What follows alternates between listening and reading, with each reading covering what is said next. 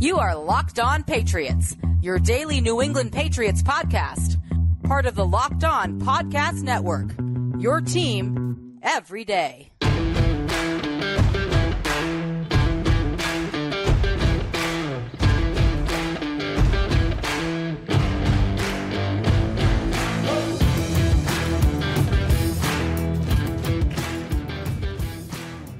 Hello to all of you Foxborough faithful. Welcome to the Locked On Patriots podcast. We are a proud part of the Locked On Podcast Network, your team every day. Folks, subscribe or follow for free on YouTube or wherever you listen to podcasts to get the latest episode as soon as it's available. I am your host, Mike Debate, and I cover your New England Patriots for Patriots Country of Sports Illustrated. So reach out to me and let me know what's on your mind on the Bird app, on Twitter, on X, whatever you happen to be calling it these days. You can find me at MDABATENFL and send a little love to the Locked On Patriots account as well at LO_Patriots. And Pats fans, a special tip of the cap and a nod to the gods to all of you everydayers out there. As you can see, unfortunately, some video problems still lingering, but we are getting a new video set up. This will not be a problem much longer. Thank you all for hanging in here. And of course, you know, some minor video snafus, not enough to derail Locked On Patriots. Honored and humbled, as always, by your support. And Pats fans, after putting on the pads to begin their first full week of training camp practices, your New England Patriots toned things down a bit for their sixth organized team session on Tuesday. Now, per the NFL rules, teams are allowed 3 straight practices in pads. And because the Patriots have a number of consecutive practices already scheduled, the team needed to conduct at least one non-padded session this week. So that would be the reason for the no pads. I know a lot of fans were a little concerned when they saw that, one day on, one day off. But relax, folks, it is all part of the plan. And even though the team scaled back the physicality, there's still a lot of action to follow on the field. And we're going to get into all of it today, including a tandem of Patriots running backs that might just allow the Pats to be able to go with status quo in the running back room right now. Also, a couple of previously seldom used New England Patriots defenders starting to emerge as true candidates for a 53-man roster spot. We're going to discuss those guys in a moment as well. So stick around, folks, and stay locked in to the Locked On Patriots podcast. But we start with the quarterbacks. Where else would we start, folks? It's always all about the quarterbacks. And even though he's had some recent ups and downs, Mac Jones looked pretty good on the field on Tuesday. And as a matter of fact, several members of the media, myself included, believe this was Mac's best performance of camp to date. He looked more decisive. He looked more accurate. He completed 10 of 14 passes in team drills, but he connected on 3 of 4 in the red zone against the starting defense. This has been a problematic area for Mac, and he navigated it very, very well. 2 of them went for what we would call would-be touchdowns to Ramondre Stevenson and Mike Gesicki, respectively. But once again, the control that he's exhibiting at the line of scrimmage is showing a better Mac Jones on the field. Once again, he is not perfect. I've seen some people criticize those that are praising Mac, labeling us as non-objective. That's simply not the case. Mac is definitely not performing up to the level we want to see him perform at when the season starts. But keep in mind, it's early August. Training camp still has a long way to go, and they're building toward that. So in that vein, he is much better than what we saw last year at this time on the field. His best throw, unquestionably, a pinpoint connection with Devontae Parker along the left sideline. From my vantage point, it looked like a gain of about 20 to 25 yards. So again, that's the read that I had on it. That's an unofficial total, folks, but you get the point. Give Parker a lot of credit on this one as well. He made an impressive contested catch in tight coverage from Christian Gonzalez. But once again, it wasn't so much about the arm strength wowing everyone in the crowd. It was the fact that Mac Jones put this only where Devontae Parker could get it, and Parker went up and made the catch. If he's threading the needle on these type of accurate pinpoint throws, that's a good sign, and that's something that shows that he's feeling more comfortable, and he's also exhibiting much greater confidence in his ability to complete them. That's what you want to see in your quarterback, especially at this time of year. So all in all, a solid day for Mac. But again, folks, not perfect. He did have one overt miscue. That came on an attempt to find Mike Gesicki on intermediate route. The pass was broken up on a great play by linebacker Mack Wilson. He nearly picked off Jones's throw on this one. And folks, I'm going to talk a little bit more about Mack Wilson coming up here on the pod today. He's looking very good out there and really making a push for a 53-man roster spot. Bailey Zappi connected on 8 of 13 passes in team drills, but if I'm being honest, he struggled for much of this session. Not only did Zapp miss both of his throws in the red zone, but he also absorbed about 3 to 4 would-be sacks, depending on how you're grading them. He also had a pass broken up by Jabril Peppers. Now, Zappi definitely fared much better in 7-on-7 drills. He completed all 4 of his passes, and he looked more confident. But those stats can be a bit deceiving, folks, as they were in a more non-competitive setting. So if you're looking for who won the day at quarterback, I would say Mac Jones won this round, and he won it comfortably. Again, folks, it's still early, so let's see what the Patriots look like consistently when the pads are on regularly. But for right now, I haven't seen anything on the field that would derail Mac from keeping the starting job. Now, Trace McSorley was out there as well. He's getting reps. In fact, he went a collective 4 of 5 in team drills. He did toss the day's only interception to safety Joshua Bledsoe. Really made an athletic move on this. As a matter of fact, if this one were going in a game setting, he might have had a 40 to 50-yard return in store for him. There was a lot of space in front of him, and I know Joshua wanted to break that, but again, that's not what the drill was designed for. He put the brakes on fairly quickly, but a nice move by him. And in addition to those throws, you could see Trace McSorley out there taking some scout team reps at quarterback throughout the morning. So keep an eye on that one as well. A lot of people, myself included, have speculated that Trace McSorley might be the ideal practice squad quarterback to run some of the scout team. That could be something to watch, or he might make this team if the Patriots decide to carry 3 quarterbacks. So overall, a decent day for the quarterbacks, but protection is still an issue. And folks, if I'm being honest, it's not really a surprise as to why. Starting left tackle Trent Brown once again limited, and Michael Wayno is still on PUP. The Patriots were forced to use a makeshift offensive line consisting of Riley Rafe at left tackle, Antonio Mafi at right tackle, David Andrews still the man in the middle on center, Bill Murray at right guard, and Connor McDermott at right tackle. So pretty much the same line that we saw on Monday with the pads on. And if you notice, conspicuous by his absence, Cole Strange. Cole was present at practice, but he was wearing a brace on his left knee. And don't forget, he appeared to tweak that knee during team drills on Monday, didn't return to practice. So while the Patriots are being cautious with Cole, I don't want to panic anyone. All the reports that we're getting have indicated that his injury is not serious. So I don't think this is going to be a long-term thing. Patriots are taking a cautious approach, and they're smart to do so. But the more the Pats rely on reserves, it's going to test the mettle of this offense. And again, moving pieces are never a good thing at this time of year, especially for an offensive line that's looking to forge an identity. And the Patriots might lean heavily on a couple of pretty highly touted rookies. And we mentioned the fact that Antonio Mafi is seeing some time at guard. I would look for that to continue for as long as Cole's going to be on the shelf. But another interesting nugget that came from Bill Belichick's media availability on Tuesday morning is that 4th rounder Sidy Sow, who played the majority of his college football at Eastern Michigan at guard, might be in for a position change. And this is something that we've speculated a lot on here on Locked On Patriots, and several members of the Patriots media have been saying this for quite some time. He is going to make the move to offensive tackle. And Bill Belichick confirmed this on Tuesday morning, saying that it's just the right spot for us. This is where we feel he's going to be most effective. He played the position a little bit in college, even though the majority of his time was at guard. He knows that he can handle the tackle position. And this does not surprise me in the least, folks. And actually, I think it's a great move. Sidy is definitely sized for the position, 6'5", 330. You're not going to move him around, and that's important for a tackle. A big frame type of lineman is going to be an imposing force there, but he also plays with a great deal of strength, especially in his lower half. And that was evident in the run game. When he had to block and protect for the run, he was putting his defenders in the dirt, and he was doing it quite often. So has the build and the ability to drive defenders backward, especially when he plays low on those man-blocking concepts. And again, those are skill sets you love to see in a guard, but they can be very effective for a tackle as well. He's an experienced player with an extremely high football IQ, and that to me is where he's going to make the transition from guard to tackle, and I think he's going to do it fairly easily.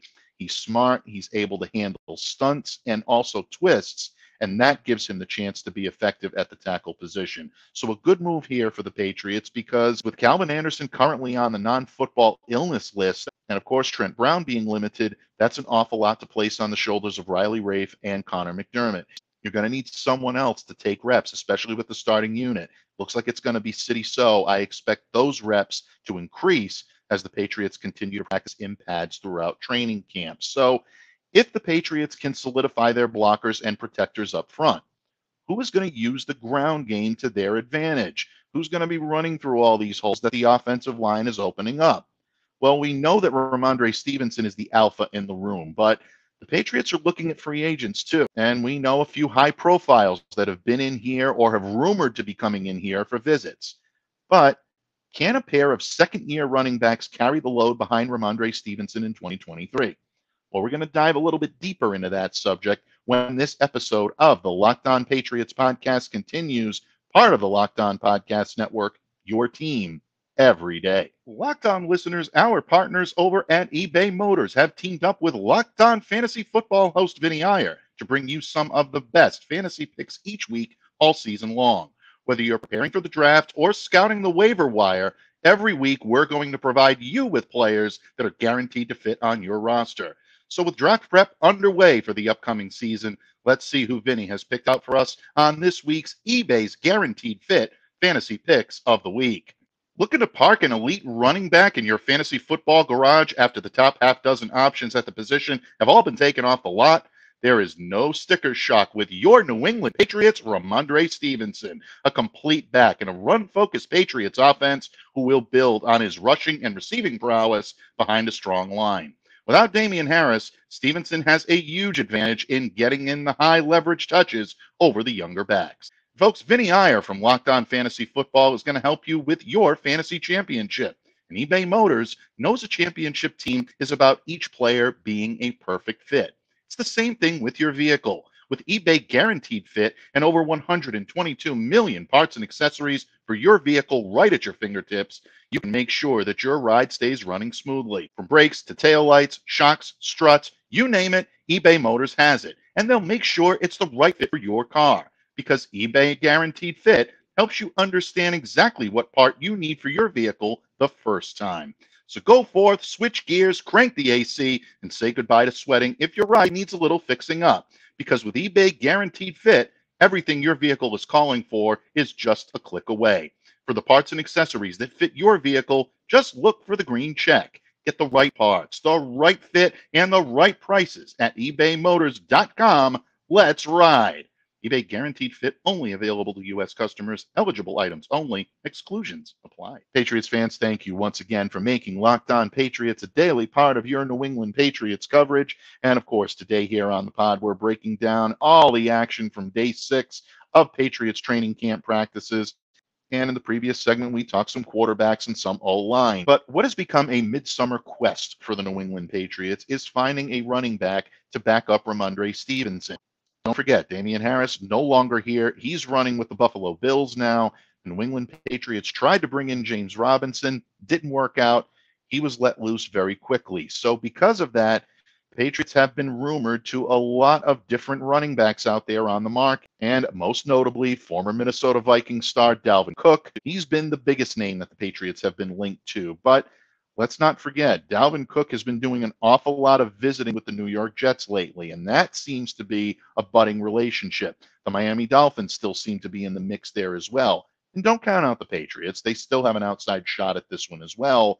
However, the Patriots are not counting on Dalvin Cook being the answer to all of their problems. They brought in Ezekiel Elliott, formerly of the Dallas Cowboys, over the weekend. Patriots also brought in Leonard Fournette, who is kind of lingering on the free agent ledger right now. And this is surprising, even with training camps now in session. I thought myself he'd be a decent fit, but he quietly fell off the team's radar shortly after the Patriots brought him in. And if you're thinking Fournette might still be in the mix here, I would probably think twice on that right now. On Monday evening, we got a little insight from Patriots.com's Paul Perillo, who recently shared some of the insight he received as to why no headway on a contract was made between the two sides. I'm quoting Paul directly here from his appearance on WBZ. He said, quote, I've had a couple of people tell me he wasn't in the best of shape. Unfortunately, folks, this kind of does fit the narrative. Fournette was a consistent contributor for Tampa Bay, especially playing alongside Tom Brady, but he averaged only 3.5 yards a carry last season. That's his worst since an injury-riddled sophomore season with the Jacksonville Jaguars. He eventually lost the starting rushing duties to Rachaad White, and he was released by the Tampa Bay Buccaneers in March. So if there were conditioning issues, looks like they started to pop up last year. So if Fournette is out of the question, then New England is likely to still do its due diligence when it comes to Cook or Elliott. It's not a surprise that they are in search of someone to come up and take this number 2 role.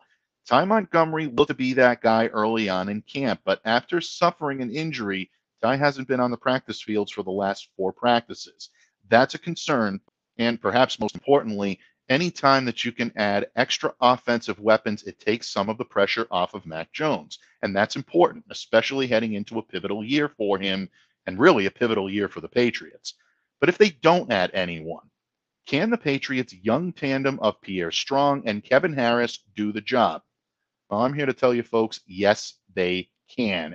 And based on what we've seen in training camp thus far, I think the Patriots agree with that as well. Let's start with Harris, because for the second straight day on Tuesday, he took a pretty good amount of reps with the first team offense. He was heavily involved with the starters' on-field organizational activities. That's usually a good sign for someone that's trying to ingratiate himself into the Patriots offense, especially at a high level. This was even with Ramondre being a full participant on Tuesday, because let's not forget, Stevenson was limited on Monday, so that explains that Kevin Harris got a majority of the reps on Monday, but this continued into Tuesday. And this is a little bit of a surprise for me, but again, a pleasant surprise, because Harris has been and he continues to stand out as the second option on the depth chart, at least in my estimation. He's the type of straightforward power runner that's going to provide that short yardage production, but where the surprise comes in, folks, is he's showing me a lot of true speed and even great field vision. And I think that can make him effective on early downs, too. If the Patriots are picking up on this, they might be seeing a lot more in Kevin Harris than any of us thought when training camp started.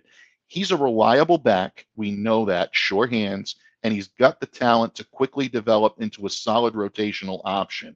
And his versatility is turning heads, including that of Bill Belichick, who praised Harris's growth just before practice when he spoke with the media, saying, quote, "He's doing way better than he was last year. He's way ahead of things. He's in good shape. He had a good offseason, so he's ready to go. He's a guy that plays well with his pads on. We'll see how that goes as he gets those opportunities."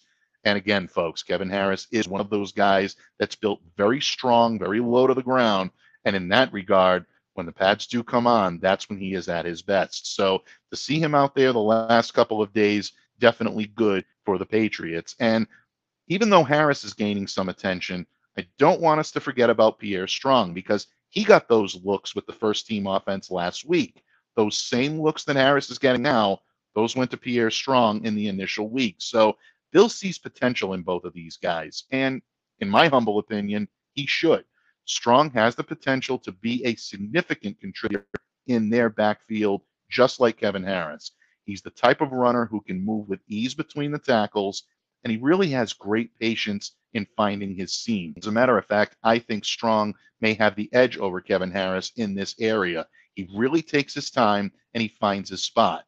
And once he does, he can really turn on the rockets. He's got such an impressive burst through the hole and speed necessary to break away. If you need big yardage on early downs, Pierre Strong is the guy that the Patriots are going to look to, and I think he can carry the load. With that kind of speed and those kind of finesse capabilities, he's going to get some looks as the number 2 back as well. So bottom line here, folks, there is enough versatility and complementary styles from Strong and from Harris to adequately fill that role vacated by Damian Harris. They don't necessarily need to bring in a big name. Now, don't get me wrong. Those that I speak to close to the team, they're intrigued by adding a Dalvin Cook or a Zeke Elliott, just like you all are, and we all are as well. But I'm not so sure that these guys are the must-haves for this offense that the national and local panic patrol are going to have you believe. Again, that's just my opinion, but I'm not going to stir the pot just for the fun of it. I think the Patriots have enough at this position. Just like I'm pretty confident in their receivers, their tight ends. I think they have enough weapons to be effective. So ultimately, we'll see who's right on the field and we'll see what happens. But keep a sharp eye on Pierre Strong and Kevin Harris, because even if the Patriots don't make a signing here, they're still well equipped behind Ramondre Stevenson to have a solid running back core in 2023. And folks, even though the offense gets a lot of the spotlight at this time of year, the defense is really showing that it has the ability to be something special. And even though there's limitations in how he's practicing right now, we know Matthew Judon's going to be at the top of his game when the season begins. We expected Christian Gonzalez to come out and look like a star, but when players who you didn't expect to pop are starting to pop in training camp, it only means good things for the Patriots. And two of those defenders we're going to discuss in just a moment. Two names we don't talk about here a whole lot on Locked On Patriots, but boy, have they earned it. Mack Wilson and Ronnie Perkins. And I'll discuss why their emergence is a very good thing for the New England Patriots defense. Talking defense and much more when this episode of the Locked On Patriots podcast continues, a proud part of the Locked On Podcast Network, your team every day. Patriots fans, thank you once again for taking time out of your busy schedule to make Locked On Patriots your first listen and also a part of your daily Patriots coverage. And don't forget, tomorrow coverage continues here. The Patriots' 7th training camp practice. A lot to discuss, all the action from the field, and all the things that you need to know off it right here on Locked On Patriots. So folks, be sure to stay locked in. But we've talked a lot about the offense today, folks. We're going to flip the script a little bit. We're going to talk about defense, and not the usual suspects on defense, as I alluded to coming into this segment. We talk a lot about the cornerbacks, and don't worry, folks, I will get a cornerback tidbit in there. You know I have to, but at the same time, there is also a lot to like about this front seven, and two members of the front seven that we don't discuss here an awful lot had big days on Tuesday. And even though the Pads might have been given the day off, the Patriots' pass rush came to play. By my count, this defense notched 6 sacks on Tuesday, including 2 from third-year defender Ronnie Perkins. Yeah, that's right, folks. A lot of people are not talking about Ronnie, myself included. And there's a reason for that, because he spent the overwhelming majority of his pro career on injured reserve. But Ronnie Perkins has the talent to be an effective defender in both the running game and the passing game. And he's showing that on the field, and he really showed it on Tuesday. Demonstrated some good burst and, of course, great closing speed, and he really seems focused on making a push for a roster spot in 2023. And make no mistake about it, folks, he's got the talent to do it. I think transitioning from a hand-in-the-dirt rusher to a potential role on the outside, meaning that he play on the edge of the defensive line, take on the responsibilities of a traditional stand-up rusher, is going to be the ticket for him. And I think that's what the New England Patriots are trying to do with Ronnie Perkins. I still think he has an uphill battle to make the roster, but he's got my attention now, and I'll be watching him closely. And another player that's not only worthy of our attention, but I also think he's worthy of a lot more praise than he's received, is linebacker Mack Wilson, who I believe has been one of the Patriots' most reliable performers throughout training camp. He struggled through his first season in New England, especially given the expectation. He came over as the straight-up compensation for Chase Winovich, and people were enamored with his athleticism and his leaping ability. Didn't really get a chance to showcase it too much on the field in 2022, but he's starting to demonstrate that type of sideline-to-sideline impact that he was acquired for. This is the guy the Patriots thought they were getting. And Adrian Phillips said something similar when we talked to him after practice today as well, saying it really is a pleasure to watch Mack Wilson coming into his own. Both his speed, his athleticism were on full display during Tuesday's practice. Had a couple of very impressive pass breakups while getting a lot of looks with the starting unit. And he's really becoming a factor on the second level of this defense. Getting looks with the starters, especially this early, is a great sign that the Patriots like what they see from Mack Wilson. And I'll be very honest, I'm going to eat some humble pie on this one. I did not project Mack as earning a 53-man roster spot in my previous projection. And as of right now, it looks like I'm going to be wrong on that. And honestly, I'm glad I'm wrong on that, because if Mack Wilson is playing well, It's going to add even more athleticism to the Pats defense. This is already a great unit, a unit that's capable of making life miserable for not only quarterbacks, but also running backs and really all offensive weapons. And again, Mack just brings a very solid, positive attitude each time he takes the field. He's an easy guy to root for, and I find myself rooting for him. So that should tell you something about the Patriots defense, especially the front seven. When you're talking about guys like Ronnie Perkins emerging and Mack Wilson really taking it to the next level, it's such a good sign. It adds a new dimension to guys like Christian Barmore and Matt Judon and Josh Uche, Dietrich Wise, players you know are going to already be at optimal level when the season begins. If these guys are starting to click on all cylinders, it's going to make that defense that much more fearsome. And I know, folks, you can't end today's show without a cornerback check-in.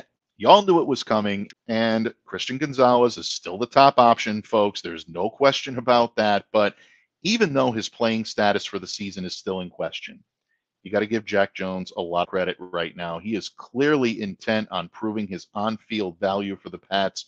We all know that the legal situation is still creating an awful lot of uneasiness throughout the entire organization, but Jack's not taking any chances in reminding the Patriots to just how effective he can be in this secondary.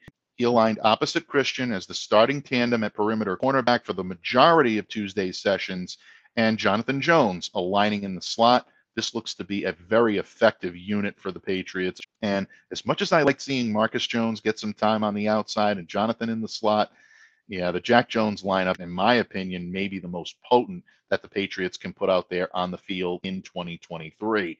He demonstrated his keen instincts in coverage, breaking up a pair of passes, one of which was a near certain score to Devontae Parker.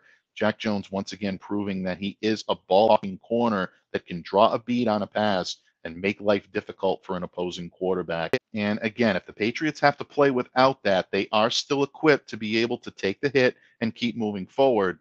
But at the same time, if Jack Jones is in this lineup, it adds a whole other dimension to this secondary. And I, for one, cannot wait to watch what these three guys can do on the field at the same time, knowing that you have guys like Marcus Jones and Miles Bryant at the ready. Yeah, that's a tough cornerback room. I don't think this cornerback room is getting enough love nationally, and it really, really should be, folks. Said that many times here, and watching Jack Jones out there today running the number ones, it only solidifies that point even more. So, Patriots fans, that is day 6 in a nutshell, and the Pats are going to return to the practice fields adjacent to Gillette Stadium. 9:45 start time at Gillette, so if you're heading up, plan accordingly. And of course, looks to be another beautiful day in Foxborough. So enjoy and definitely take it all in. And if you're relying on Locked On Patriots for your training camp recaps, hope we've been able to.